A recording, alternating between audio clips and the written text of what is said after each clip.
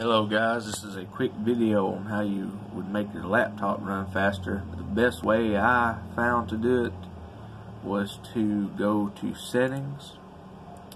Once you've gone to settings, you want to scroll to the bottom, go to advanced settings. This is on Google. Once you've done that, you want to go all the way to the bottom, and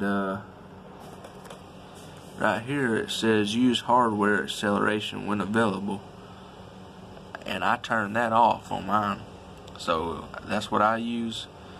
And another thing you can do is also go to your files and delete any unneeded files. And I always, after that, I make sure I go to the trash can as well on here after I've deleted them all and make sure they're permanently deleted too. That's just me. And yeah, that's just a quick fix, and I think most of the time it'll work. I'll see you guys later.